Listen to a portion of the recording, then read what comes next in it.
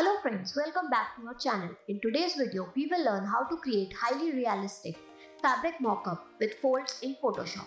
So without any further ado, let's get into the video. Make a copy of your layer by pressing Ctrl or Command J. Press Ctrl or Command plus Shift plus U to desaturate it. Now go to Image, Adjustments and Curves. Adjust the curves as per your requirement and hit OK. Press Ctrl or Command plus S to save your document. Name it Displays.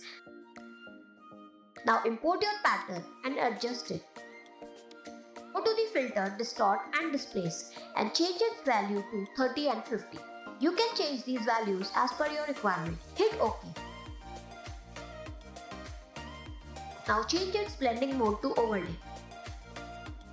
Go to the adjustment layer and choose curves. Adjust it and you are done. If you find this video helpful, do like it and don't forget to subscribe to our channel. Thanks for watching.